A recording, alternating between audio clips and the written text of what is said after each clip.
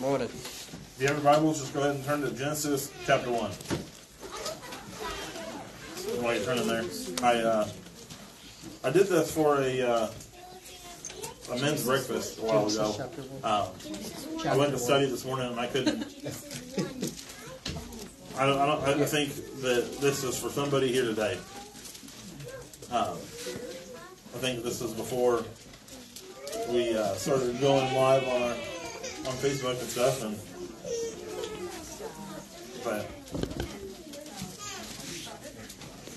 all right, if you're in Genesis chapter 1, say amen. Amen. All right, so I'm not going to read the whole thing. I'm just going to kind of jump through different pieces of it. So, in chapter 1, verse 1, in the beginning God created the heaven and earth. Now, verse 3, and God said, let there be light, and there was light. Now, go down to verse 6. And God said, let there be a firmament in the midst of the waters, and let it divide the waters from the waters. And go down to verse 9. And God said, let the waters under the heaven be gathered together unto one place, and let the dry land appear. And it was so. Now I'm going to go to verse 14.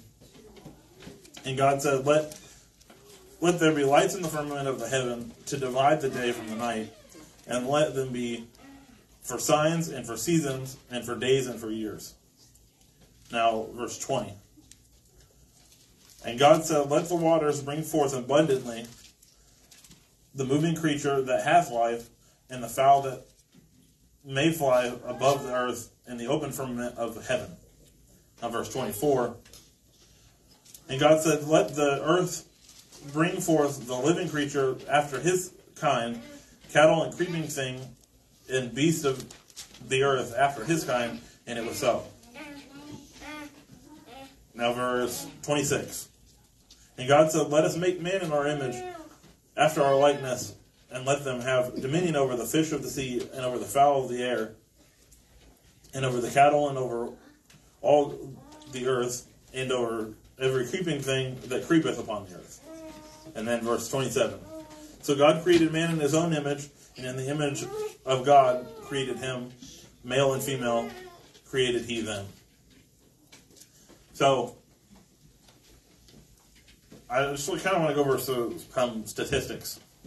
The mathematical probability of the Earth being where it is within what's called a habitable zone, which means that it can be a certain distance away that from a star that it can still have water on the Earth. The probability of that happening is 1 in 60 billion chances of that happening. There was a study at Harvard that said that the likelihood of even being born is 1 in 400 trillion. Yet, here everybody is. I want you to just keep that in mind. There's a website called worldometers.info that constantly counts the current world population. And at the time that I had wrote this down, it was at 8,19,932,861. Now, when I checked it this morning, 44,571,962 people that were on this earth. The U.S. Census Bureau reported that on January 1st of this year, there were 334,233,854 people just living in the U.S. Yet here we are. The likelihood of you even being born at all is 1 in 400 trillion, maybe even 400 quadrillion. But I said all that to say this.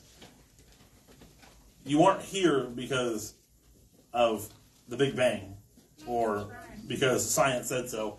It is a literal act of God that you are here today. Amen. With all that statistics, with all that being said, you are here because you're supposed to be doing what you're supposed to do for God. Yep. Amen. Not living in this world. Yep. But that was kind of my thought today. I think the Lord wanted to give that to somebody. I didn't know why He wanted me to do it again, but I I think somebody out there needed it today, whether it was in here or on Facebook land. But is there a little one that wants to dismiss it to Sunday school? Go ahead, Hannah. Amen.